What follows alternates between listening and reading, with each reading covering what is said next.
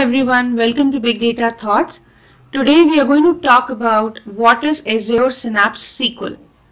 So we will look into what it is, what are the different components, what are the features that it provides, and what kind of pools does it support. So let's get started. First of all, let us understand what is Azure Synapse SQL. Now, Azure Synapse Analytics, as we all know, is a software as a service provided by Microsoft.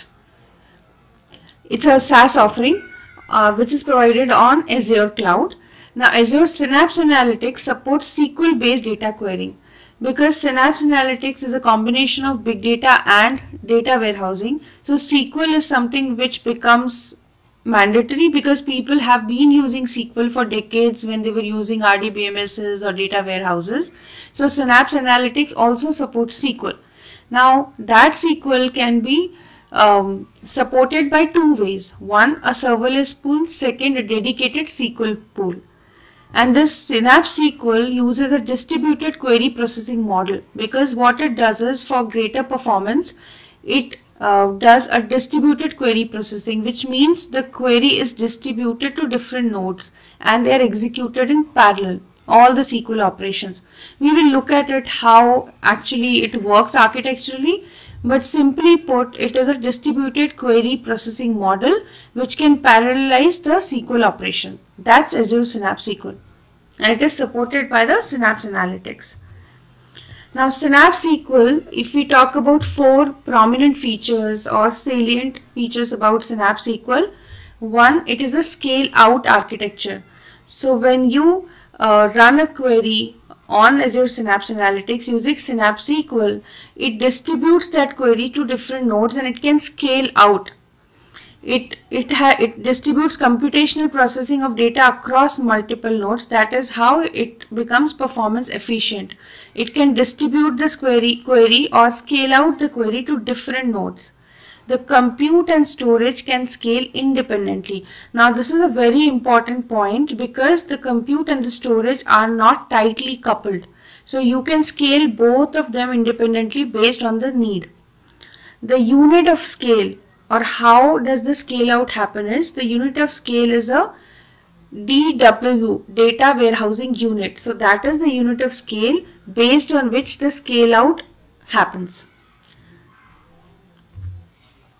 Now, how does it work? Let us look at the architecture, underlying architecture of how Synapse SQL works.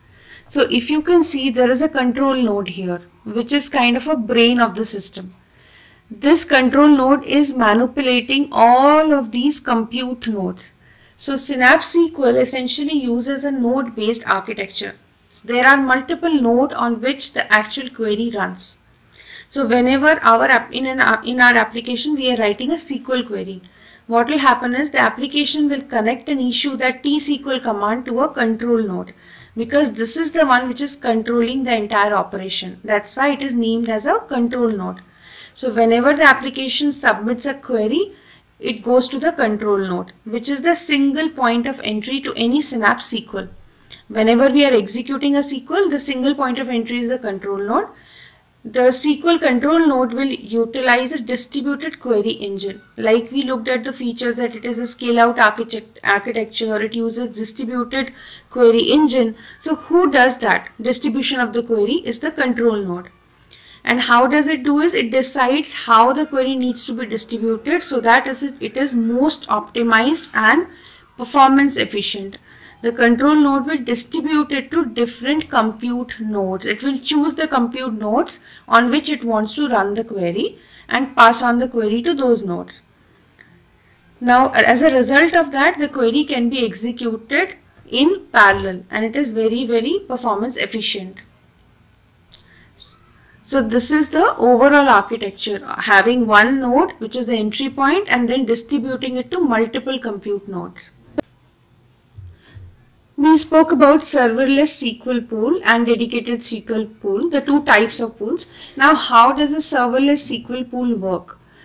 The scaling here in a serverless is done automatically to accommodate the resource requirements. Because it is serverless, it will scale automatically. If more resources are needed, it will scale. And how does it scale? It's a scale out kind of an architecture. What as and when the query is executing and the topology changes over time, what it does is it just adds and remove nodes, and it can happen if the resource requirements increase or decrease, or if there is a failover. So basically the serverless SQL pool can actually dynamically adapt to the changes, and it makes sure that the query has enough resources. We don't have to explicitly scale up or scale down. Because it is serverless, it will be automatically taken care of based on the need of the resources. So that's the beauty of using a serverless SQL pool.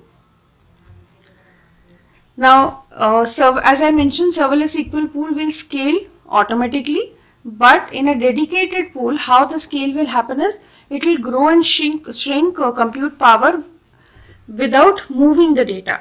And why it is important to understand that there is no data movement is because if there is a data movement, the performance will get hampered. So in a dedicated pool also, there is no data movement when scaling is happening. And why is that? It is because the compute and the storage are decoupled. They can scale independently and there is no tight coupling. Hence the storage is separate. So we can scale the processing independent of the storage. So there is no data movement even though we are scaling up or scaling down in case of dedicated pool also. One more advantage is we can pause the compute capacity while we are not using the compute. So that will save us some cost. So when we pause the compute capacity, it is not affecting the data, or the data doesn't get deleted. It remains intact in the storage because it is decoupled.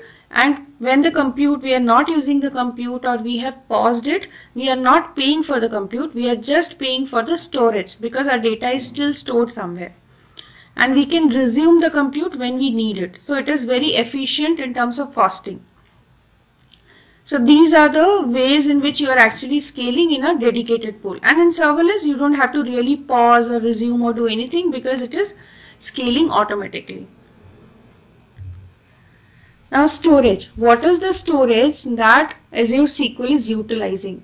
So Azure SQL or Synapse SQL is actually leveraging the Azure storage. That is why we say that there is a separate storage cost associated and it is completely decoupled from the compute.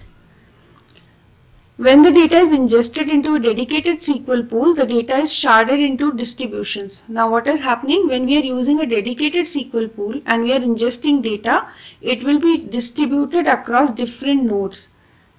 And this distribution helps in performance because when we submit a query, since the data is distributed on different nodes, the controller node will also distribute the query to different compute nodes where the data is residing.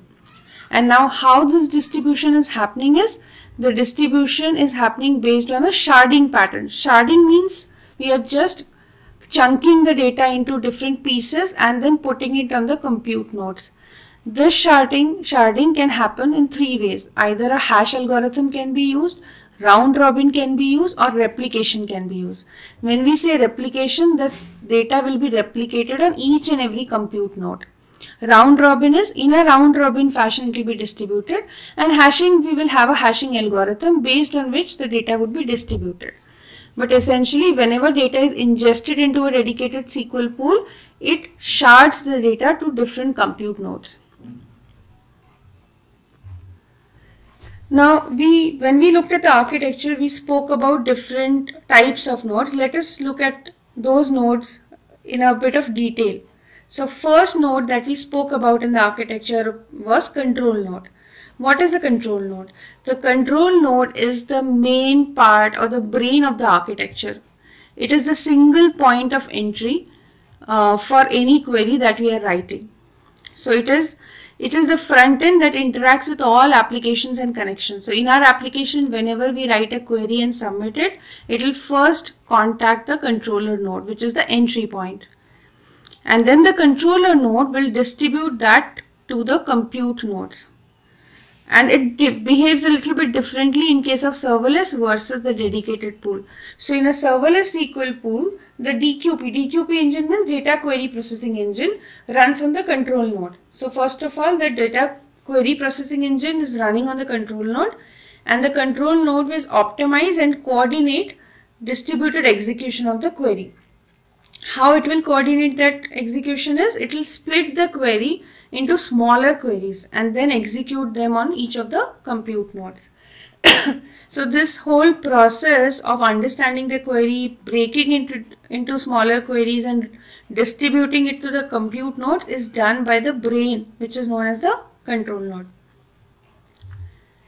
The second type of node in that architecture was the compute node. These are the workhorses. These are the nodes which provide the computational power. In a serverless SQL pool, each compute node is assigned a task and a set of files on which it has to execute. And who does that is the controller node. Similarly, in the dedicated SQL pool, distributions map to compute nodes for processing. It's the similar concept, whether it is dedicated pool or serverless pool, the distribution always happens on the compute nodes. It is done by the controller node and then the query executes, so that it is executing in parallel. The number of compute nodes can range from 1 to 60. Now this was all about what is Synapse SQL, how is the architecture there, and what are the different kinds of nodes that are there, how do they interact. I hope this helps you to get a very brief overview about what Synapse SQL is and how does it execute. So thank you so much everyone for listening in. Please like, share and subscribe to the channel.